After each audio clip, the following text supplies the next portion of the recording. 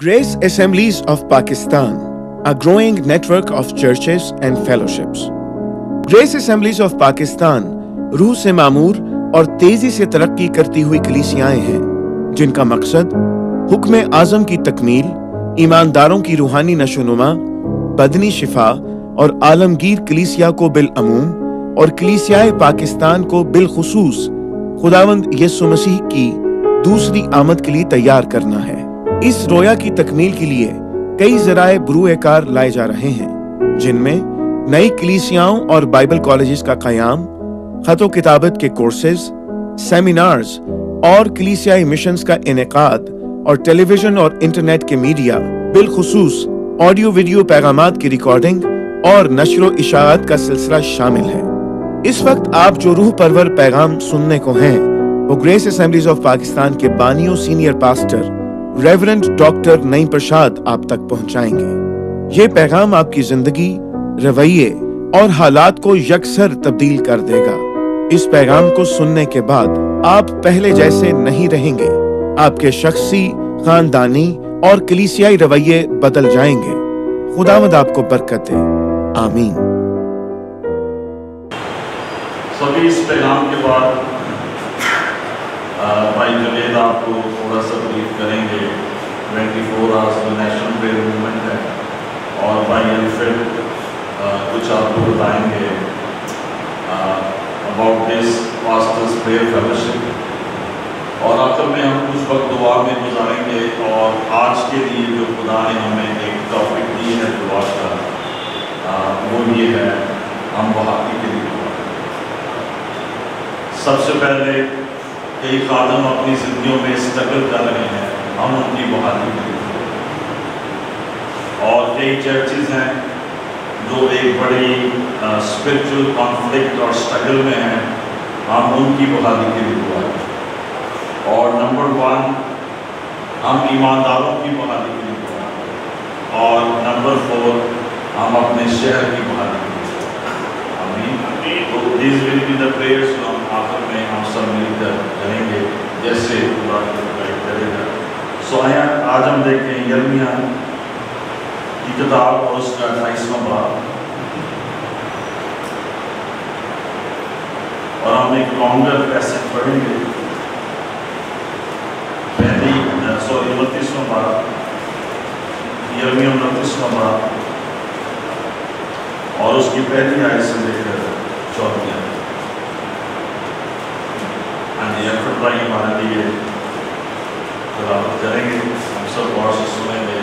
यिर्मयाह 29:1-14। अब ये उस खत की बातें हैं जो यिर्मयाह नबी ने यरूशलेम से बाकी बुजुर्गों को जो असीर हो गए थे, और काहिनों और नबियों और उन सब लोगों को जिनको नबूवत यरूशलेम से असीर करके बाबल ले गया था। उसके बाद यकुनिया बादशाह और उसकी वालदा बाजा सिरा और यहूदा और यरूशलेम के उमरा और कारीगर और लोहार यरूशलेम से चले गए थे।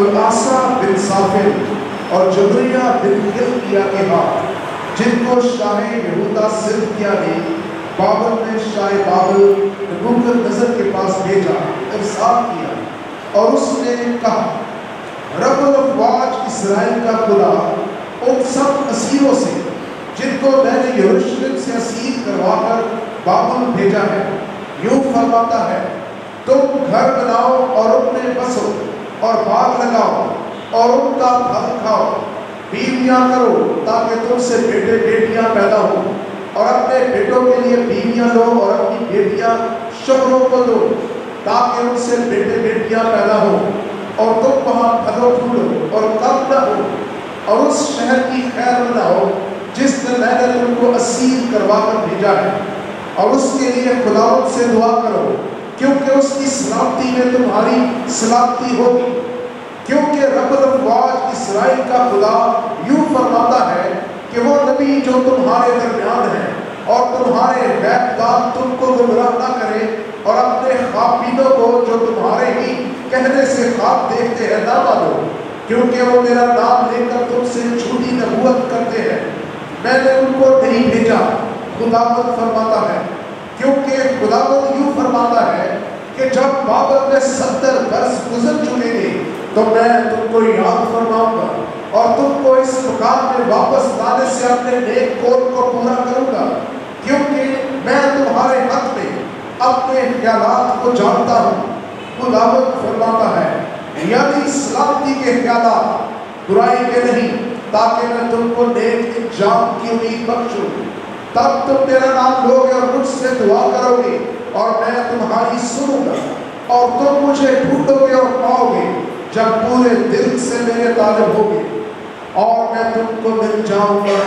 خداوند فرماتا ہے اور میں تمہاری اسیری کو موقوف کراؤں گا اور تم کو ان سب قوموں سے اور سب جگہوں سے جن میں نے تم کو ہاتھ دیا ہے جمع کراؤں گا۔ خداوند فرماتا ہے اور میں تم کو اس جگہ میں جہاں سے میں نے تم کو اسیر کروا کر بھیجا واپس لاؤں گا۔ آمین۔ آمین۔ And this is the word of God. آمین۔ یہ وہ خدا کا کلام ہے جو ہم نے سنا ہے، دعا کریں۔ خداوند آسمانی باپ، ہم تیرے کلام کے لیے، تیری باتوں کے لیے تیرا شکر کرتے ہیں۔ آج ایک بار پھر روح القدس کی وسیلہ سے تو اپنے لوگوں سے ہم کلام ہو، اور خدا بخش دے کہ آج کا کلام ہماری خدمت کو، ہماری گویا کو اور زیادہ وسعت دینے کا سبب بنے اور زیادہ مؤثر بنانے کا سبب بنے، یسوع مسیح ناصری کے نام میں آمین۔ اس پیسج میں آج ہم دو باتیں دیکھیں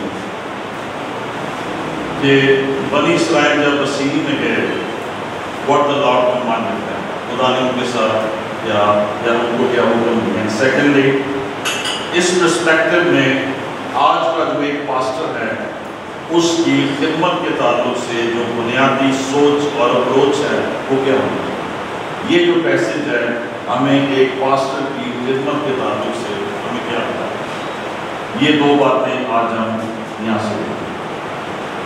تو آپ سب یہ ہسٹری سے واقف ہیں، بائبل کی ہسٹری سے واقف ہیں۔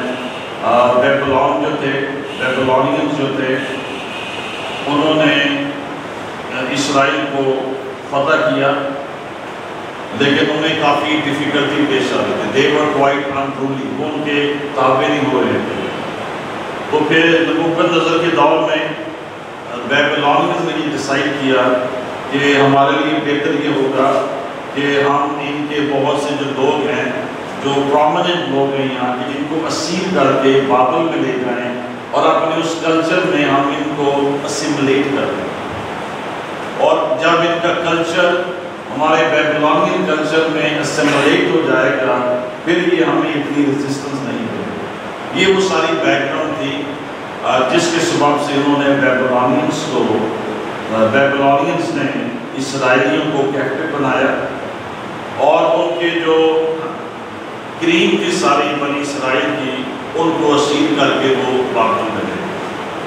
They took the priests and the prophets، Royal courts کے جو آفیشلز تھے، اسکلڈ پیپل جو ماہر لوگ تھے، اور جو سارے لیڈرز تھے، وہ ان سب کو اسیر کر کے اور وہ جو ہے ان کو بابل میں لے جاتے ہیں، اور ان کا جو مقصد ہے کہ یہ اپنے کلچر کو چھوڑ کر ہمارے کلچر کو اڈاپٹ کر لیں، تو ان کے اندر جو ہمارے لیے ریزسٹنس ہے وہ ختم۔ So what happens کہ جب بنی اسرائیل بابل کی سیری میں جاتے ہیں، they settled outside the city، انہوں نے اس شہر سے باہر سب سے پہلے وہ سیٹل ڈاؤن ہوئے، اور اس دوران میں جو وہاں پہ کوئی نبی تھے یا خواب دیکھنے والے تھے، وہ ان کو کچھ اور طرح کے میسج دے رہے تھے۔ تو پھر خداوند نے یہ مناسب جانا کہ خداوند نے ان کو یرمیہ نبی کی معرفت ایک خط بھیجا، اور یہ لکھا پہلی آیت میں۔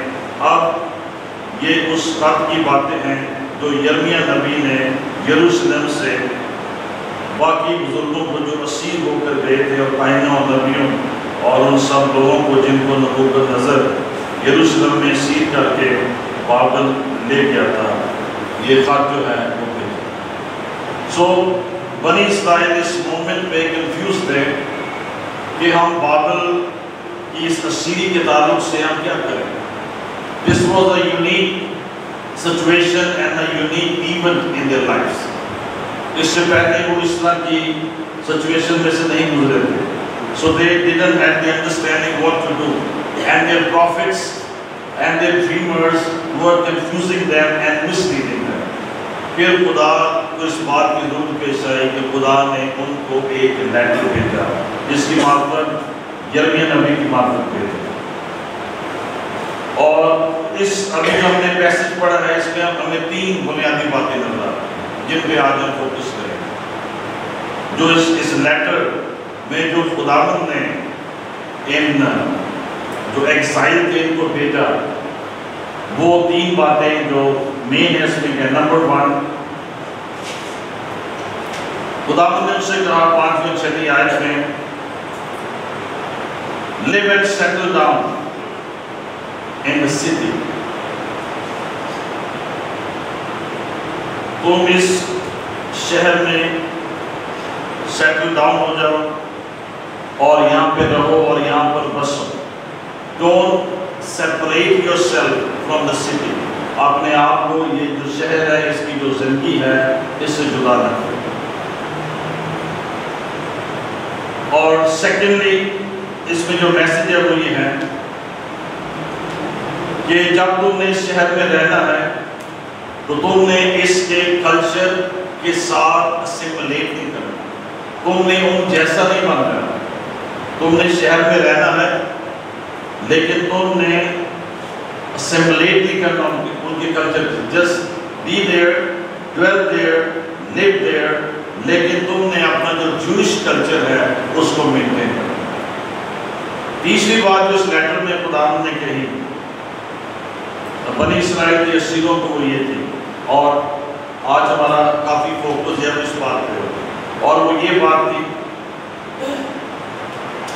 live in that city, love that city, do not hate those people, and pray for your city and bless your city. آمین. اور یہ بنی اسرائیل کے لیے بڑی کنفیوزنگ بات تھی because the Babylonians اور جو بابل اس کا کیپٹل ہے they were the enemies of the Jews. انہوں نے ان کو پلنڈر کیا تھا, ان کے خاندانوں کو قتل کیا تھا, ان کی لوٹ مار کی تھی اور ان کو اسیر بنا کر اس شہر میں لے آئے تھے. So it was very difficult for them to love that city. They actually hated the Babylonians.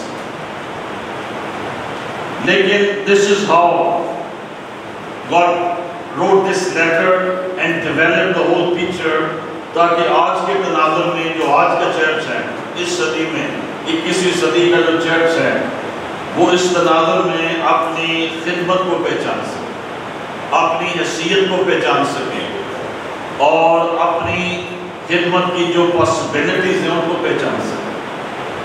دیکھیں ایک بات آپ ضرور یاد رکھیں, آج یہ جو چرچ کا ایشو ہے وہ چرچ گروتھ نہیں ہے, وہ چرچ ہیلتھ ہے.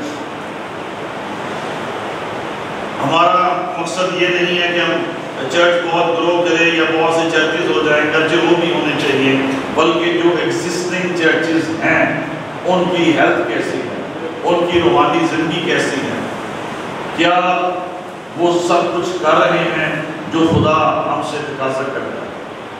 سو آئے پہلا پوائنٹ دیکھیں 5ویں اور 6ویں آیت آئے پڑھیں ان ورسز کو. اس باب اس کی 5ویں اور 6ویں آیت. تم گھر بناؤ اور ان میں بسو اور باغ لگاؤ اور ان کا پھل کھاؤ. بیویاں کرو تاکہ ان سے بیٹے بیٹیاں پیدا ہوں, اور اپنے بیٹوں کی بیویاں لو اور اپنی بیٹیاں شوہروں کو دو تاکہ ان سے بیٹے بیٹیاں پیدا ہوں, اور تم وہاں پھلو پھولو اور کم نہ ہو. آمین. So this is the word of God for the people in exile, and what is God telling them over here is کہ تم اس شہر میں جا کر بسو, build houses, settle down, plant gardens and eat whatever they produce, and let your sons and daughters marry, and let them reproduce, and let them increase. So खुदा एक जो message उनको दे रहे हैं, पहला जो उनके लिए एक बड़ा ऑपोजिट मैसेज था, उनके पास जो खादम थे वो उनको एक डिफरेंट मैसेज दे रहे थे, लेकिन खुदा ने उनको ये एक मैसेज दिया, you go into the city and you live in that city and you increase yourself in that city. तुमने इस शहर में अपने आप को डिक्रीज नहीं करना है, तुमने अपने आप को इंक्रीज करना है। घर बनाओ, सेटल डाउन हो जाओ और बाग लगाओ, and you stay there. Although you are एक्साइल्स, तुम असीर हो और किसी एक मोमेंट में मैंने तुम्हें वापस भी ले जाना है और ये 70 साल की असीरी है, but during that time you establish yourself in this city. बाबुल की सारी असीरी के पीछे हमें खुदा का एक डिवाइन पर्पस और हैंड नजर आता है।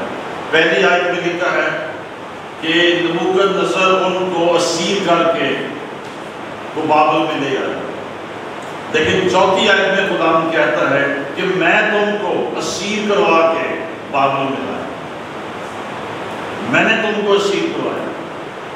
और फिर 7वीं आयत में एक बार फिर खुदा कहता है कि मैं तुमको असीर करवा के ने तुमको असीर करवा के भेजा। तो इस सारी असीरी के पीछे बनी इसराइल की फौज जो है वो अपनी जगह है, लेकिन ये सारा प्लान किसका है? खुदा का। I have brought you into this city, और मैंने तुमको यहाँ पे असीर करवा के भेजा है, क्योंकि इसके पीछे खुदा का एक जो बड़ा मकसद है वो हमें नजर आता है। और अभी आप ये सोचेंगे इसका हमारी खिदमत से या मेरे पास्टर होने से इसका क्या ताल्लुक? This is what we have to learn from this passage. सो अभी जो मैं आपके साथ बातें शेयर करने लगा, आप उस पर आप जरूर नोट कर लें और आप उस पर गौर करें। Number 1, if you are called as a pastor, number 1 your calling is city pastor। आप इस पूरे शहर के जिम्मेदार, आप सिर्फ एक इलाके के, एक बस्ती के और एक किसी कॉलोनी के, एक कम्युनिटी के आप जिम्मेदार नहीं हैं। You are a city pastor, और आपके वसीला से खुदा इस शहर को बरकत देना चाहता है। आपको इस शहर के लिए दुआएं करनी।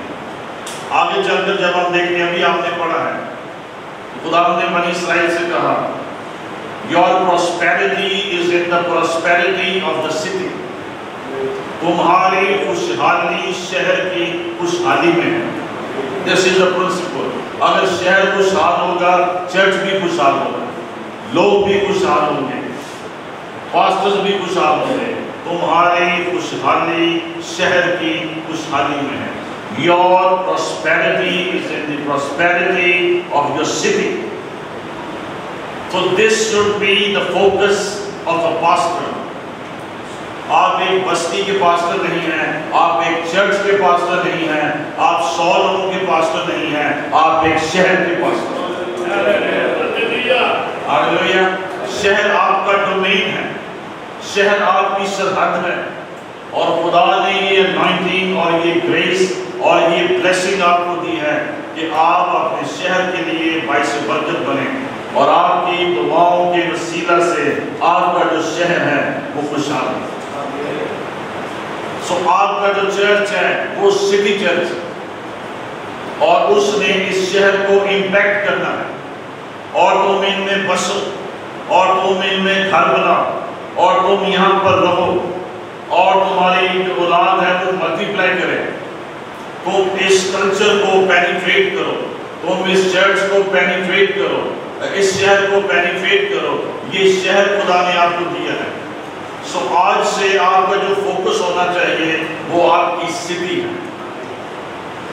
आपको गुजरांवाला के लिए खुदा ने नहीं बुलाया है, आपको सियालकोट के लिए खुदा ने नहीं बुलाया है, ہو سکتا ہے خدا کسی مومنٹ میں وہاں استعمال کرے آپ، خدا کسی اور جگہ لے کر آپ کو استعمال کرے، لیکن آپ جو لاہور کے پاسٹرز ہیں خدا نے آپ کو لاہور کے لیے بلایا، آپ جو کراچی کے پاسٹرز ہیں آپ کی ذمہ داری کراچی ہے، اور آپ جو سیالکوٹ کے پاسٹرز ہیں آپ کی ذمہ داری سیالکوٹ ہے.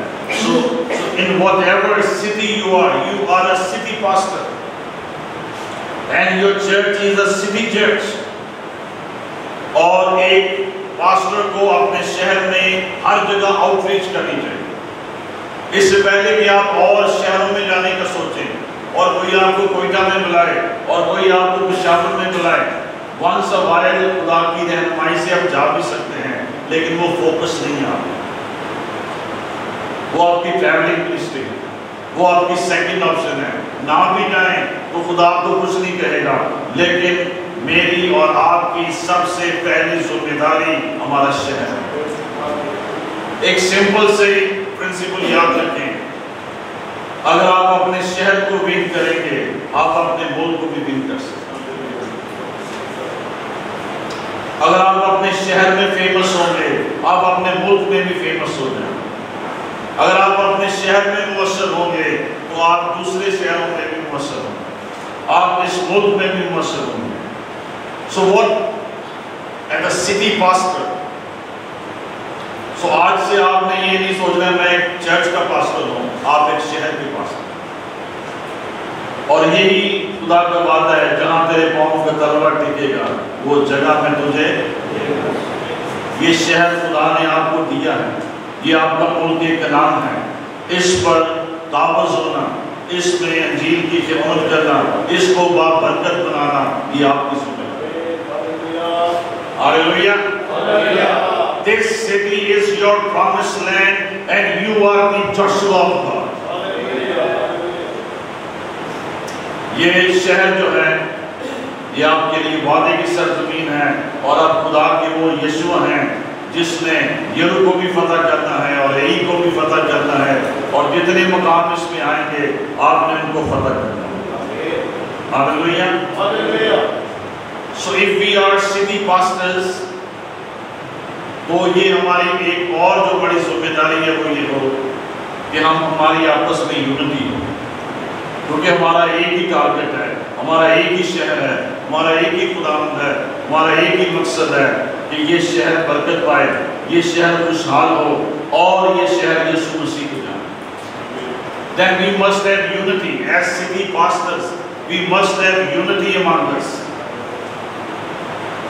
ہمارے درمیان کسی اور شہر سے کوئی پاسٹر آئے یا نہ آئے، آ جائے تو موسٹ ویلکم، نہ آئے تو کوئی بات نہیں، لیکن ہمارے درمیان ہمارے شہر کے پاسٹرز ہونے چاہیے، کیونکہ ہم نے مل کر اس شہر کے لیے دعائیں کریں. آمین. نمبر 2، ہم نے ایز اے سٹی پاسٹر اور سٹی لیڈر اور سٹی ورکر ہم نے اپنے اندر یونٹی پیدا کی. نمبر 2، ہم نے اپنے شہر سے پیار کرنا. We have to love our city. And number 3, we have to pray for our city. ہم نے مل کر اپنے شہر کے لیے دعائیں کی.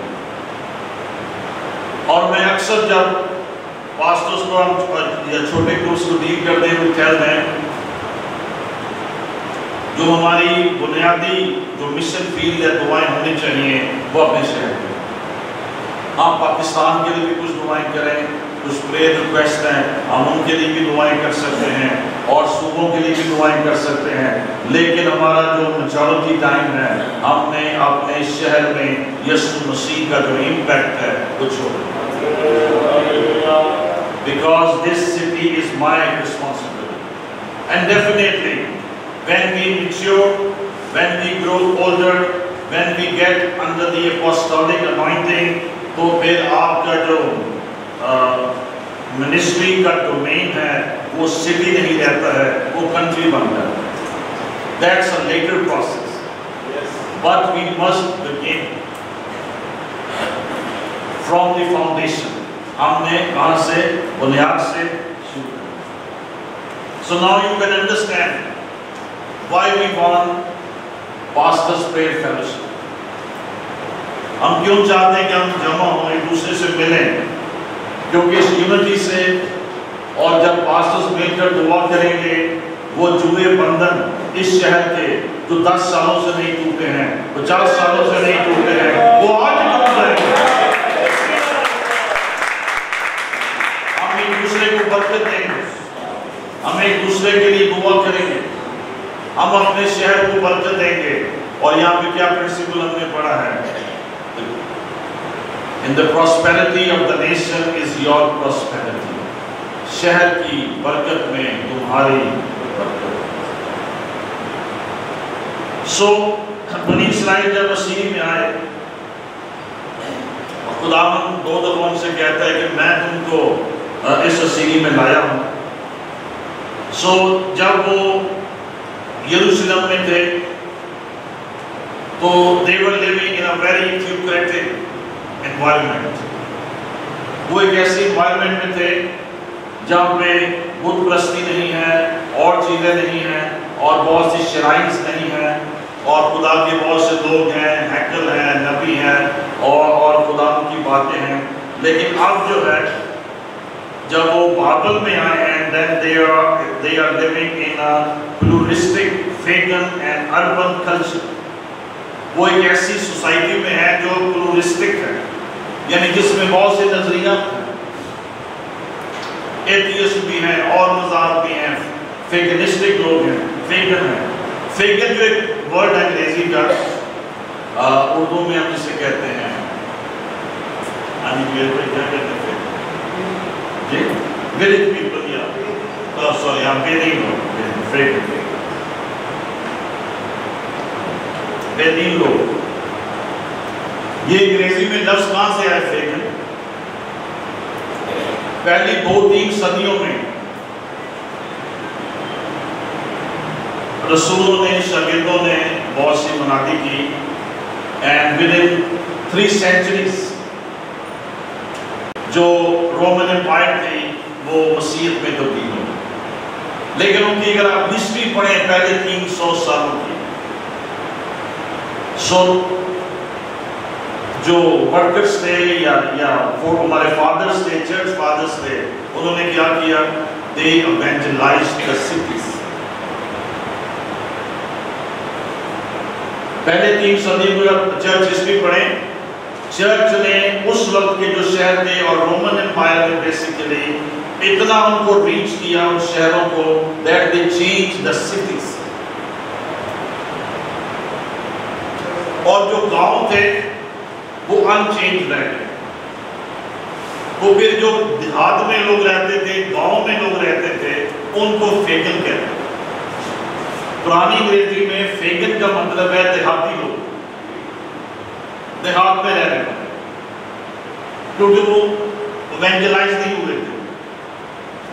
اور وہی لوگ جو تھے وہ بے دین تھے, وہ مسیح سے دور رہے, وہ ایونجلائز نہیں ہوئے. Later on they were evangelized.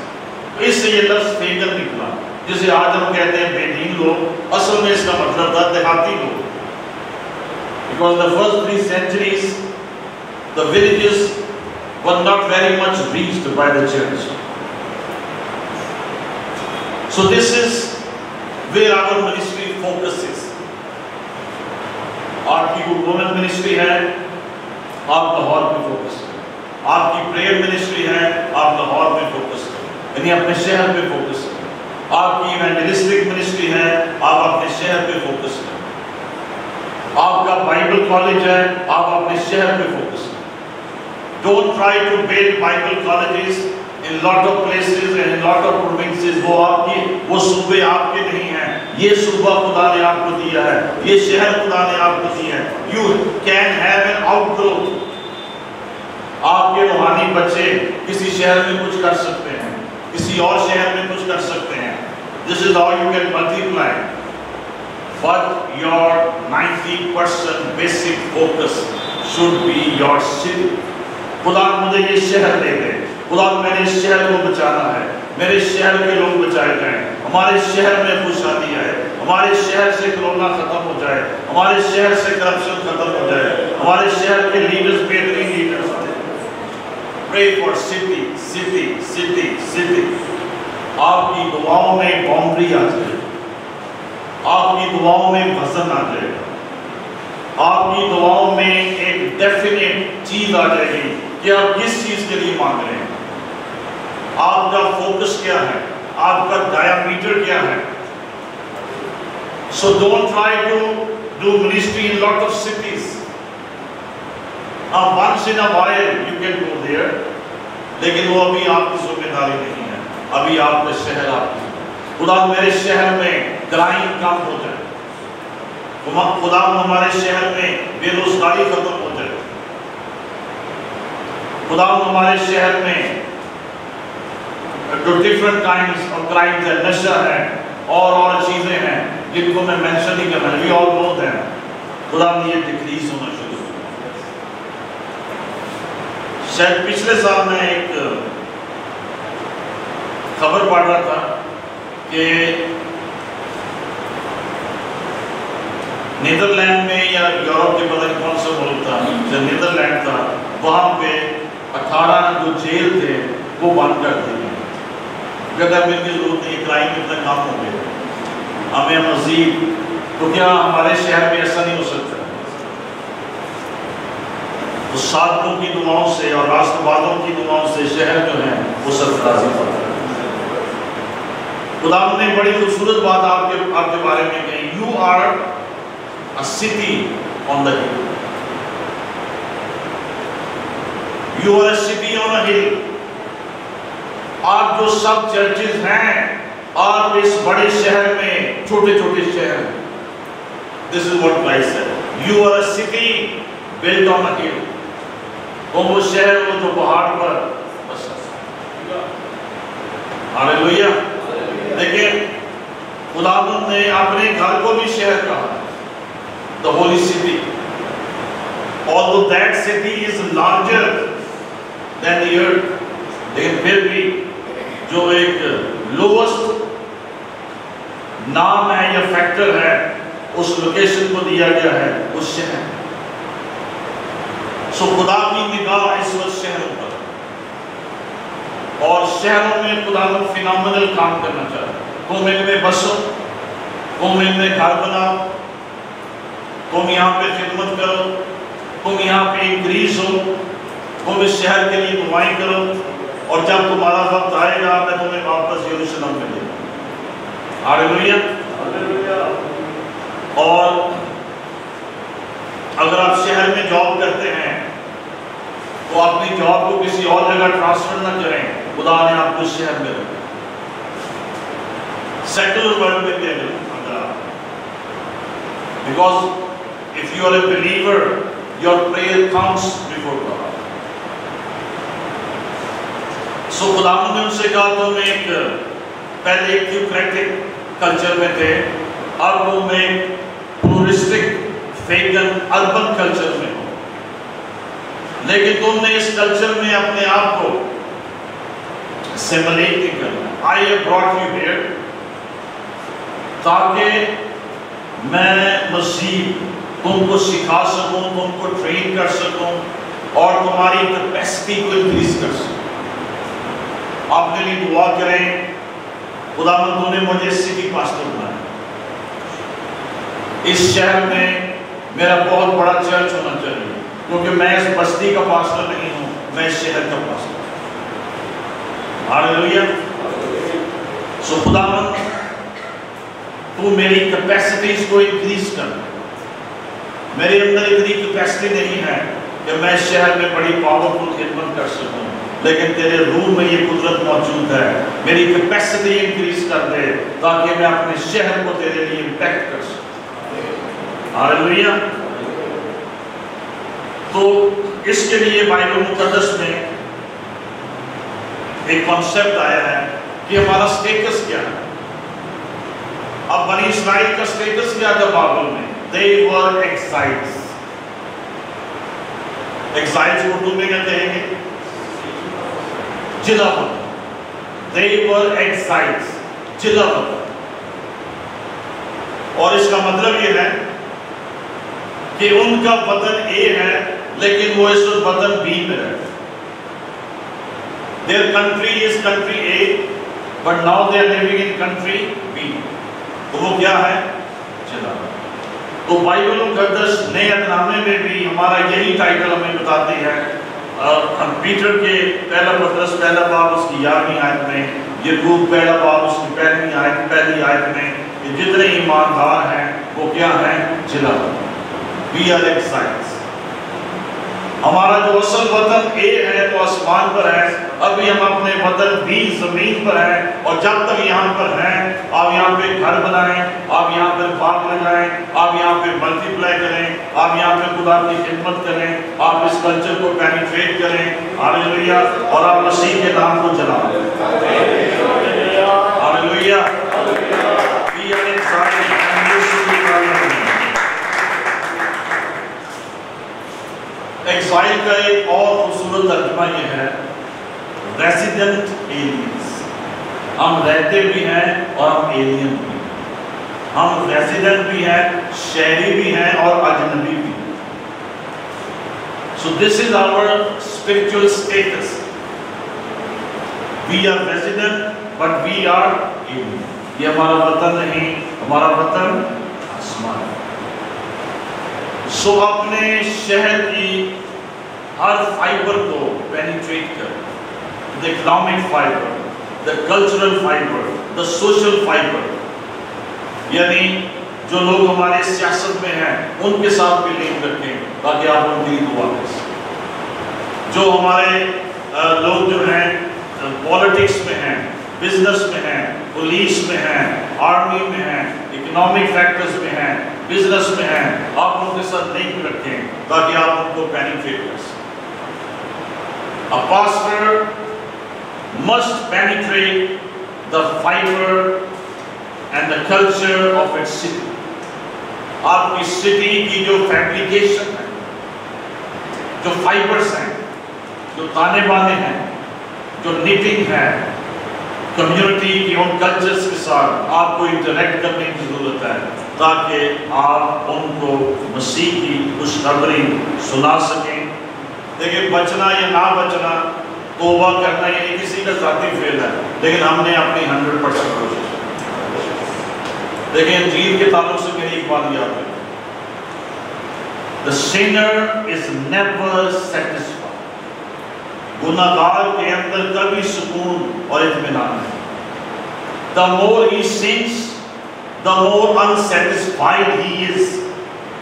اور یہاں پہ اسی لیے گاسپل اتنی افیکٹو ہے کہ گاسپل کا ایک ہی جو پیغام ہے وہ سکون دیتا ہے، وہ زندگی دیتا ہے، وہ تسکین دیتا ہے، اس کی پیاس بجھا دیتا ہے. آئے پانی کے سب پیاسوں میرے پاس، آئے بہت سے دبے ہوئے لوگوں میرے پاس.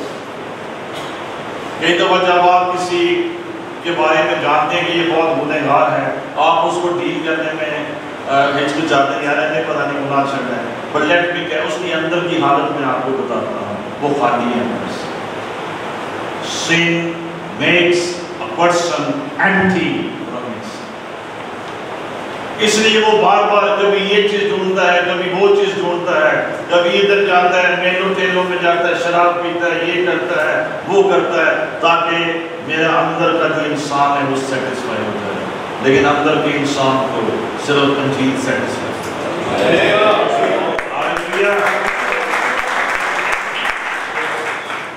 This is what the problem was with Paul.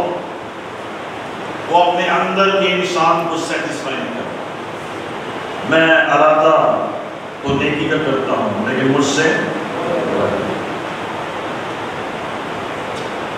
So there was a purpose. خدا بنی اسرائیل کو بیبلون میں لایا. There was a purpose. اور آج آپ لوگ جو شہر میں بستے ہیں there is a purpose. میں بھی آپ کے والدین اس شہر کے نہیں، آپ کسی ولیج سے آئے ہیں، میں بھی آپ خود کسی ولیج سے آئے ہیں، کسی اور شہر سے آئے ہیں، کسی ٹاؤن سے آئے ہیں. But now you are in the city. آپ نہیں آئے ہیں، خدا آپ کو دیکھ رہا ہے. آپ کے پیچھے خدا کے مقصود، اور وہ یہ چاہتا ہے کہ آپ بھی برکت پائیں اور آپ کے وسیلے آپ کا شہر بھی برکت. ہاللیلویہ. So why God brought them into Babylon?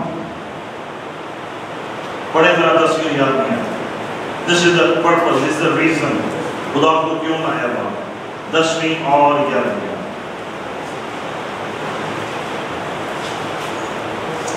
God is saying, I have good thoughts for you. 10वीं और 11वीं आयत. मैंने तो नहीं भेजा, खुदावंद फरमाता है, क्योंकि खुदावंद भी फरमाता है कि जब बाबल में 70 बरस गुजर चुके तो मैं तुमको याद करवाऊंगा और तुमको इस मकान में वापस लाने से अपने नेक कौल को पूरा करूंगा, क्योंकि मैं तुम्हारे हक में अपने ख्यालात को जानता हूँ. खुदावंद फरमाता है, यानी सलामती के ख्यालात, बुराई के नहीं, ताकि मैं तुमको नेक अंजाम की उम्मीद बख्शूं. Yes, there is the purpose. ताकि मेरे plans और मेरे purposes तुम्हारी जिंदगी में establish. And what is that person? That purpose? I will refine you in the city. I will enlarge you in the city. I will make you better people, and I will give you better understanding to understand God's plan and to have God's wisdom to do God's work. सारा मकसद क्या था खुदा का उनको लाने का बाबल में? करके ये उनकी पनिशमेंट भी थी, ये उनकी जजमेंट भी थी.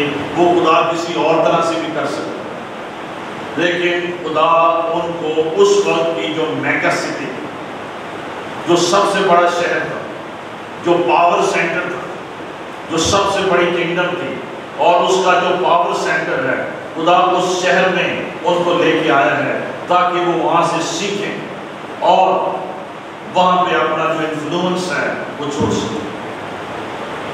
और खुदा ने बाइबल के बारे में ये भी कहा कि if they will not repent then I will judge them. अगर ये तौबा नहीं करेंगे तो मैं इनकी अदालत करूँगा. इसका मतलब है कि एक मकसद खुदा का ये भी था कि वो वहाँ पर अपने यहोवा खुदा की जो ज़ात है और ज़िंदगी है उसको पेश कर सकें. One reason why city is so important. Cities are the sign of God. Cities are the plan of God. पूरी दुनिया का एनालिसिस करें, शहर जो है, cities are growing, villages are not growing. लोग देहात नहीं बढ़ रहे. कोई ऐसा वाक्य बताएं आप दुनिया में कहीं या पाकिस्तान में ये गांव पहले बड़ा छोटा था, बहुत बड़ा हो गया, लोग देहातों में आना पसंद कर रहे हैं.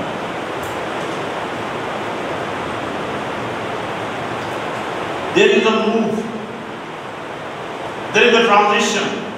The population of the world is moving towards city. 5 साल पुरानी ये रिपोर्ट है कि हर महीने 5 मिलियन पीपल शहरों में आ रहे हैं. 50 लाख लोग, 5 साल पहले की रिपोर्ट है, 50 लाख लोग जो हैं हर महीने शहरों में मुंतकिल हो रहे हैं. The cities are diminishing, the villages are diminishing, उनका साइज छोटा हो रहा है, and the cities are growing. This is God's plan. इसका मतलब ये नहीं कि हम देहातों में न जाएं, आउटरीच न जाएं. That is your outgrowth. Villages are your outgrowth. यानी आपके जो रूहानी बच्चे हैं और जो अवेलेबल हैं, आप उनको और इलाकों में भेज सकते हैं, गांव में भेजें, देहातों में भेजें, वहाँ पे मनाती करें. लेकिन शहर में आपका काम है कि आप मिनिस्ट्री करें और आप इन शहरों को फैलाएं. Cities are exploding. लोग क्यों शहर में आ रहे हैं? There are social factors. क्या वजह है? कुछ जॉब मिल जाएगी, फलां चीज है, बच्चे स्कूल में पढ़ जाएंगे, यूनिवर्सिटी है. There are social factors. Why there is urbanization? There are social factors, but behind the social factors is the hand of God. इसके पीछे खुदा का हाथ क्या है? कि खुदा शहरों में लोगों को भेज रहा है ताकि जो ऑर्गेनाइज्ड, स्ट्रक्चराइज्ड चर्चेस शहरों में मौजूद हैं वो इन लोगों को इवेंजलाइज करते हैं। उतनी तेजी से चर्च नहीं ग्रो कर रहा जितनी तेजी से शहर ग्रो कर रहा। I don't mean more churches, I mean the existing churches expanding. आज उतनी स्पीड से जो अर्बनाइजेशन की स्पीड है एक चर्च ग्रो नहीं कर रहा, इसलिए 5-6 और नई चर्च बन गए। वो कब मैच्योर होंगे, कब बड़े होंगे, वो कब कहाँ पहुंचे। मैच्योर चर्चेज जो है लाहौर में वो स्टैटिक है, कुछ 100-200 पे है वो कई सालों से 200 कुछ 400-500 पे है वो इधर ही 400, क्योंकि हम इस अर्बनाइजेशन को हैंडल नहीं कर पाते। देखिए आपको ये कहने की मेरे बताने की जरूरत नहीं है कराची कितना एक्सपैंड कर गया, लाहौर कितना एक्सपैंड कर गया और शहर कितने एक्सपैंड कर। अभी लाहौर की ये हालत है, एक साइड से कसूर को टच कर रहा है, एक साइड से रायमंड को टच कर रहा है, ये सारी साइड बॉर्डर को टच कर रही है और यहाँ पे हम शेखपुरा को टच कर रहे हैं। उधर लाहौर जो मरीज के तक पहुँच गए, लेकिन चर्च उतने को उतने। नंबर्स की नहीं बात कर, चर्च के साइज की बात। शहर का साइज बढ़ रहा है, चर्च का साइज नहीं बढ़ रहा। You see our failure? This is the failure. फिर कोई नौजवान निकलेगा उससे कोई चर्च शुरू कर लेगा, बाद जो पता चलेगा तालीम भी गलत दे। You understand the problem? बड़ी विजडम। मेरा नेक्स्ट मैसेज भी सिटी पासपोर्ट पे, डोंट मिस इट, इसका अगला हिस्सा। शहर की जितनी आबादी बढ़ रही है, मसलन लाहौर 1 करोड़ से फॉर एग्जाम्पल ऊपर निकल गया है, तो चर्चेस का साइज वही है 200, 400, 500, 600, 700, इससे नंबर्स नहीं बढ़ रहे। आपको अपनी बिल्डिंग्स बड़ी नहीं करनी पड़ रही है, because we are not growing in numbers. So what is missing somewhere? The city focus, the city prayers, the city target, pastors की unity, मिल के दुआएं करना। ये शहर मेरा नहीं है, ये आपका भी शहर है। हालेलुया। ये सिर्फ मेरी जिम्मेदारी नहीं, ये आपकी भी जिम्मेदारी है। This is why it's so important कि आज हम एक बुनियादी माइंडसेट के साथ जाएं कि मेरी जो मिनिमम बाउंड्री है खिदमत की वो शहर है, and I am a city pastor. So this is God's plan. बनी इसराइल क्यों सिटी में गए? Social factors. कई वजूहात हैं इसके पीछे, लोग क्यों शहरों में जा रहे हैं? Social factors. बट इसके पीछे खुदा का हाथ। There is urbanization growth and there is city growth and this is the plan of God. और इसमें एक और भी जो बात है वो ये है, पढ़े लिखे लोगों के लिए अंजील को समझना कंपैरेटिवली इजी है। देहाती लोग हर मीटिंग में तौबा करते हैं, वो हर मीटिंग में निजात पाते हैं, वो फिर भी वही सब कुछ करते रहते हैं। Very few people in the real villages really get changed, क्योंकि उनका जो एक माइंडसेट है, मेंटल सेटअप है, वो इस कदर सादा है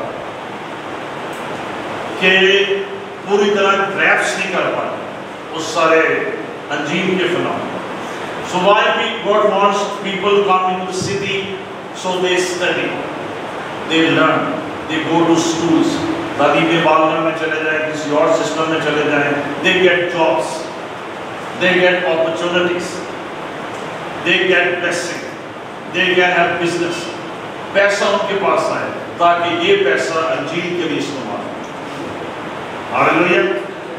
लेकिन 40 साल बनी इसराइल जो थे वो बियाबान में थे, जब वो मिस्र की गुलामी में से निकले, कुछ जॉब कर रहे थे, कुछ बिजनेस, रोटी खा रहे थे, खाना मिल रहा था उनको, सब कुछ मिल रहा था। अब इसलिए जॉब नहीं करते हैं कि खुदा आपकी ज़रूरियात को पूरा करे, वो खुदा आपके लिए मुआज़ाना तौर पर भी कर सकता है और वो कर रहा है। आप इसलिए जॉब कर रहे हैं ताकि आप मुनादी की जरूरत पूरी कर सकें, आप खुदा की किंगडम में इन्वेस्ट कर सकें। हालेलुया। आप और ज़्यादा खुदा का जो काम है So the city is the sign, today the sign of God's working. ये जो सदी है, 20वीं सदी और 21वीं सदी है, ये अर्बनाइजेशन है। और अब जो भी रिवाइवल आएगा उस शहरों में है। God's focus is on the city. जब यूरोप में इंडस्ट्रियलाइजेशन आई तो आप सब जानते हैं लोग शहरों में मुंतकिल होने लगे, यूरोप में, ब्रिटेन में, other places. This is the plan, ताकि खुदा के लिए जान डालना इसी हो, आपको इधर उधर ना भागना पड़े, खुदा लोगों को शहर में लेके आए। लेकिन हम वो भी नहीं करना। आज का पास्टर लेजी हो गया है, आज का पास्टर स्लो डाउन हो गया है, और हम अपने आप को बिल्कुल एक बस्ती का पास्टर समझते। तो मैं आज ये बताना चाहता हूँ, बस्ती के पास्टर नहीं है, आप इस शहर के पास्टर। हालेलुया। और आपकी जिंदगी से खुदावंद की और आपकी खिदमत से खुदावंद की बहुत सी दुआ को। दूसरी बात जो खुदावंद ने उनसे कही, यहाँ पे घर बनाओ, यहाँ पे बसो एंड ऑल दोस थिंग्स, इसका मतलब है एंगेज विद द सिटी। आपका कल्चर डिफरेंट हो, आप डिसिमुलेट रहें, आप डिसिमुलेट न करें, लेकिन आप उनके साथ एंगेज। आपकी मुलाकात, आपके दोस्त, आपके जानने वाले हों, आप किसी को ये बता सकें कि ये जो बुत हैं आपको नहीं बता सकते। किसी ने एक बड़ी अच्छी बात की बुत के बारे में, किसी ऐसे शख्स के ताल्लुक से जो कोई आइडल वर्शिप करता था, तो उसने कहा this you think this idol, ये जो बुत है, this idol is your God? Yes. उसने कहा how can a man makes his God with his hands? तो एक इंसान अपने, तुम कह रहे हो ये हमारा खुदा है और इसने हमें बनाया है, तो एक इंसान अपने हाथों से खुदा कैसे बना सकता है? And that person and woman कि हम इसे कह रहे हैं हमारा खुदा है, तो बनाया हमने अपने हाथों से। हाँ, हम ये कह रहे हैं किसने हमें बनाया है, तो आप उसको खुद बना रहे हैं। तो there is a confusion. People are confused. Without God, there is darkness. जब खुदा नहीं है वहाँ तारीकी। यीशु मसीह रोशनी है, तुम दुनिया के नूर, आपके पास वो रोशनी है, सलीम का पैगाम रोशनी है जो उम्मतों और कौमों को तब्दील करे। So what is God saying? Assimilate with them. और इसके लिए बाइबल में जो एक लफ्ज़ इस्तेमाल हुआ है ईमानदारों के लिए, we are God's ambassadors. हम खुदा के लिए चीज़। पिछले पॉइंट में क्या था? We are exiles, हम चिल्ला बता। लेकिन उसके बाद सेकंड बात हम क्या सीख रहे हैं? We are God's ambassadors. खुदा ने आपको भेजा है इस शहर में, मैंने आपको नहीं भेजा है, रूह कुद्दस ने आपको भेजा है। जिस हस्ती ने आपको भेजा है उसकी कब्र आज भी यरूशलेम में खाली है। जिसने आपको भेजा है वो खुदावंदों का खुदावंद है, वो बादशाहों का बादशाह है, उसे वो नाम मिल सकता है जो सब नामों से आता है, जिसकी आपने हर एक गुण का भेजा, उसने आपको भेजा है। और जब आप उसके नाम से जाएंगे, घुटने उसके आगे चलेंगे। Hallelujah. You are the ambassadors. और आपने अपनी कौम के दरमियान और अब जिस शहर में रहते हैं उस कौम के दरमियान पुल बना, ताकि उधर के लोग इधर आ सकें। Hallelujah. This is our ministry. I am पढ़े फिलिपियों 3 बाब उसकी 20 में।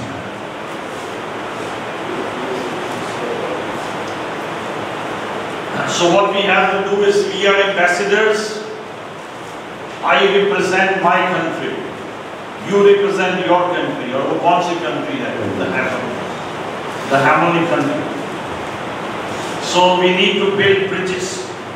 We need to show commonalities. Commonalities का मतलब है कि इंसानों के हमें क्या चीज़ें कॉमन हैं, लेकिन हमें क्या चीज़ें जो हैं वो मुनफरद बना देती है और हमें किन और चीज़ों की जरूरत है। آج پڑھیں وطن ہمارا وطن آسمان پر ہے اور ہم ایک منجی یعنی خدا یسوع مسیح کے وہاں سے آنے کے انتظار میں ہیں. آمین. لیکن ہمارا وطن we are exiled and we are ambassadors. Western culture کیا ہے؟ me first. ان کے لیے سیلف بڑا امپورٹنٹ ہے. That's why ڈائیورس نے اس کلچر کو برباد کر دیا ہے. اور ڈائیورس کی جو ایک بنیادی وجہ ہے me first. میرے لیے یہ کرو، میرے لیے یہ نہیں کیا، میرے لیے یہ ہونا چاہیے. me first.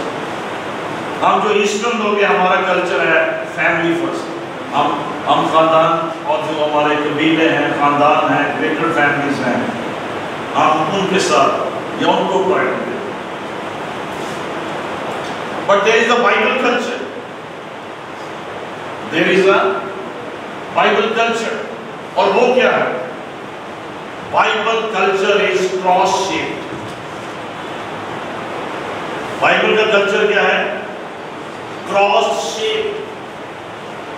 اور اس کا کیا مطلب ہے کہ خادم کی زندگی میں، ایماندار کی زندگی میں جو بائبل کا کلچر ہے وہ یہ ہے، ہم نے اپنی زندگی not me first, not my family first, Jesus first. Hallelujah. صلیب پہلے میں نے قربانی دینی ہے اور میں نے روحیں بچانی ہیں اور میں نے خدا یسوع مسیح کے نام کو چلانا ہے. لیکن دنیا کے لوگ پیسے جمع کرتے ہیں، مجھے یہاں سے بھی مل جائے، مجھے وہاں سے بھی مل جائے، مجھے یہ بھی مل جائے. چرچ کے لوگ پیسہ خرچ کرتے ہیں، خدا کو دے دیں، خدا کے کام کے لیے دے دیں. So our culture is cross-shaped. اس میں صلیب ہے اور وہ صلیب کیا ہے؟ دوسروں کے لیے کرنا، قربانی دینا، and whatever else we can do, self-sacrifice, self-denial, and loving other people. This is why خدا نے بھی اس کلچر میں رکھا ہے تاکہ ہماری زندگی سے بائبل کا کلچر ہے. ہم اس شہر میں بائبل کا کلچر ہے. کوئی آپ سے پوچھے آپ کیوں اتنا کچھ کر رہے ہیں، آپ کیوں لوگوں کی مدد کر رہے ہیں؟ Because we love Jesus. We are the people of Jesus. ہم یہوہ کے ماننے والے ہیں. یسوع مسیح ہمارا کفارہ ہے. We have a Bible culture. Bible ہمیں یہ بتاتی ہے not me first, not you first, not my family first, Jesus is first. Hallelujah. اور جب ہم کراس شیپ کلچر میں موو کریں گے آپ کا شہر جو ہے برکت پائے گا اور آپ اس کو پتہ کریں گے. آخری بار ورس 7 ہم پڑھیں گے. 7 اس بار اس کی 7 آئے اور اس شہر کی خیر مناؤ جس میں میں نے تم کو اسیر کروا کر بھیجا اور اس کے لیے خدا سے دعا کرو کیونکہ اس کی سلامتی میں تمہاری سلامتی ہو. آمین. This is very important for us. اس سارے میسج میں، اس سارے میسج میں بھی this is the very key verse. اس شہر کی خیر، خدا ہمارے شہر کی نمبر 1 دیکھتے ہیں خیر بناؤ. یہ زلزلوں سے بچے، طوفانوں سے بچے اور چیزوں سے بچے. اس شہر کی خیر بناؤ. نمبر 2 خداوند سے دعا. اس شہر کے لیے خداوند سے دعا. اور نمبر 3 اس کی سلامتی میں تمہاری سلامتی. In the prosperity of your city is your prosperity. اب بنی اسرائیل یہ سوچ سکتے ہیں ہم کیوں اس کی خیر کے لیے دعا. اور یہاں پہ سلامتی کے لفظ شلوم. شلوم کا مطلب ہے flourishing in every way. خدا اپنے شہر کو ہر طرح کی برکت، ہر طرح کی برکت. دل شلوم اس شہر کا نام. اب بنی اسرائیل یہ سوچ رہے میں کیوں بابل کی سلامتی کی دعا. انہوں نے ہماری فیملیز کو قتل کی، انہوں نے ہمیں اسیر کیا، انہوں نے ہمارے خاندانوں میں لوٹ مار کی، اب ہم یہاں پر اسیر ہیں، ہم کیوں اس کی سلامتی کے لیے دعا؟ This is what is God telling them. This is what is self-denial. اپنے دشمنوں سے محبت رکھو، اپنے ستانے والوں کے لیے دعا کرو۔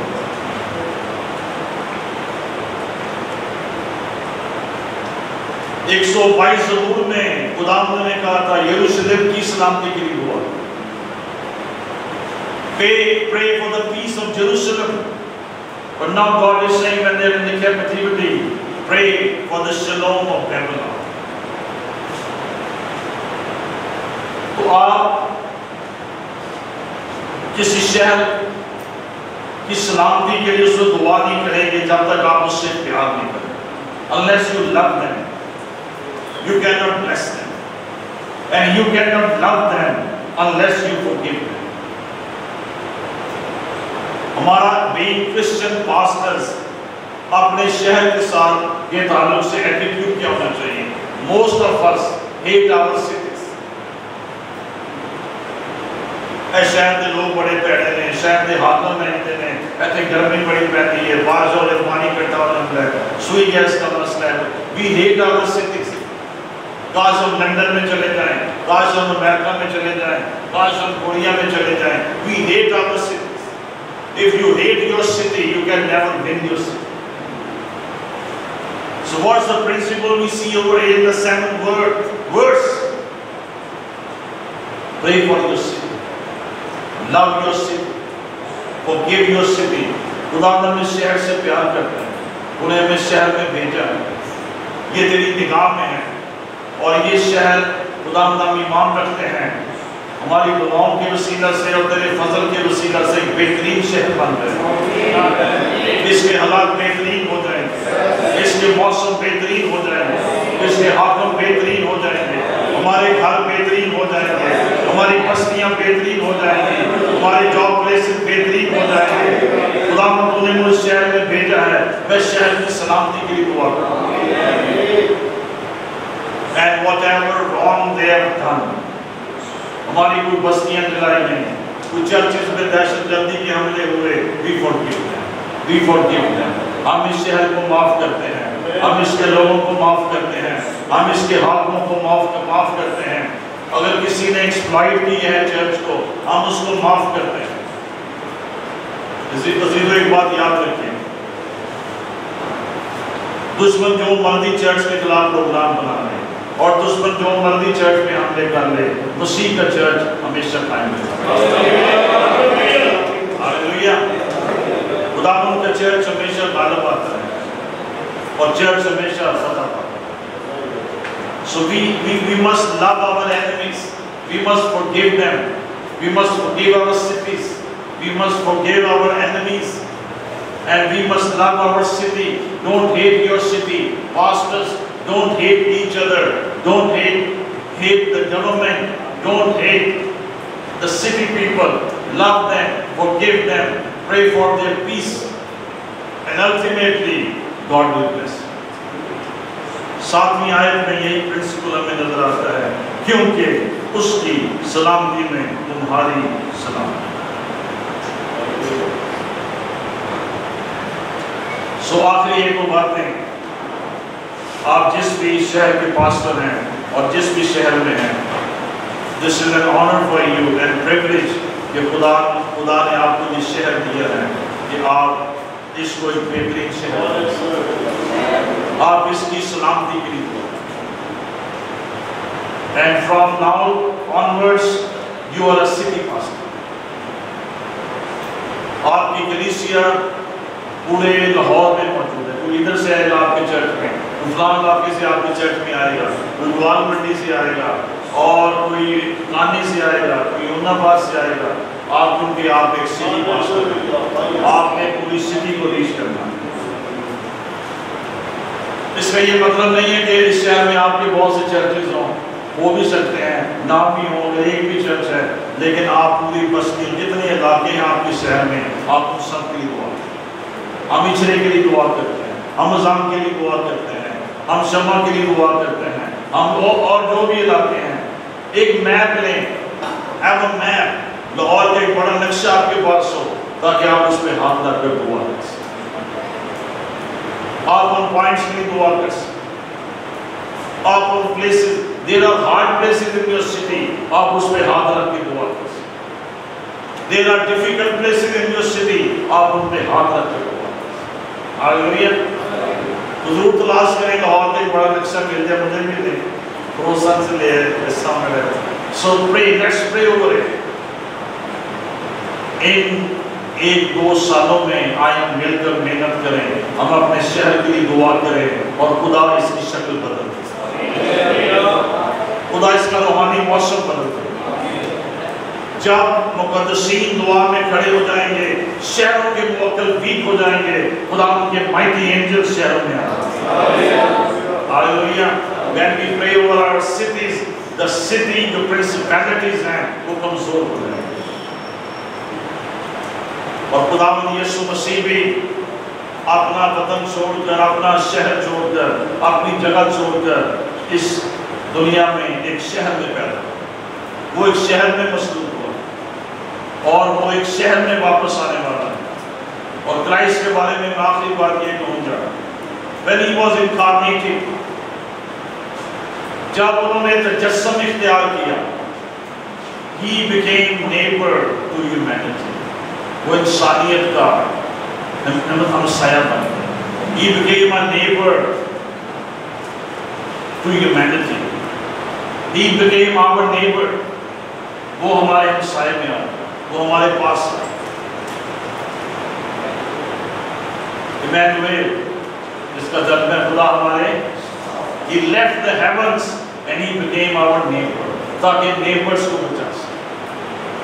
This is our duty। हमने जो निजात पाई है, हम अपनी कंट्री में जो हमारे नेबर्स हैं, इर्द गिर्द लोग हैं, हम उनको यीशु मसीह के पास ले सकते।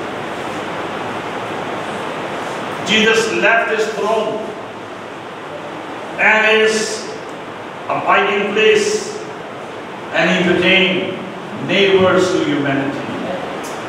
वो इंसानियत के हमसाये में आ गया, हमसाया बन गया और उसने हमें एक सबक दिया है कि जब तुम भी मुझ पर ईमान लाओगे, तुम्हारे हमसाये तुम्हारी जिम्मेदारी। हालेलुया। एंड पर्टिकुलरली जो आज का हमारा मैसेज है, हमारा शहर, हमारी जिम्मेदारी। खुदा आप सबको बरकत।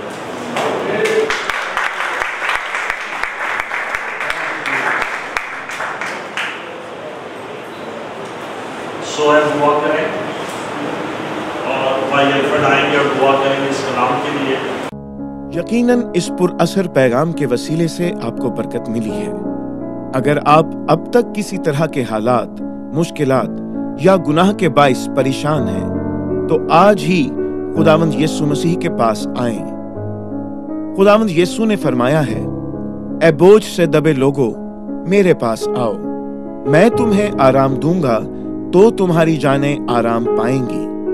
मैं इसलिए आया कि तुम जिंदगी पाओ और कसरत से पाओ। अगर आज आप अपने गुनाहों का इकरार करने और उनको तर्क करने के लिए तैयार हैं, तो खुदावंद यीशु आज ही आपकी जिंदगी में दाखिल होकर नई जिंदगी का तजुर्बा बख्शेंगे और आप खुदा के बेटे और बेटियां बन जाएंगे। वो आपको नजात, जिस्मानी शिफा, रिहाई और बरकत देंगे। नजात के लिए इकरार मुंह से किया जाता है और ईमान लाना दिल से होता है। आप मेरी रहनुमाई में इस दुआ को दोहराएं, खुदावंद यीशु, मैं पूरे दिल से ईमान लाता हूं कि तू मेरा शख्सी नजात दहिंदा है। तूने सलीब पर मेरे गुनाह अपने ऊपर उठा लिए। इतने बरसों तक मैंने गुनाह, गंदगी, गुलामी और नशे में जिंदगी बसर की। आज तू मुझे अपने पाक खून के वसीले से धो और पाक और साफ कर। मेरी जिंदगी में आ और मेरी जिंदगी का मालिक और खुदावंद बन। आज से मैं उन तमाम कामों को तर्क करता हूं जो तुझे पसंद नहीं। मुझे अपनी बादशाहत में कबूल फरमा।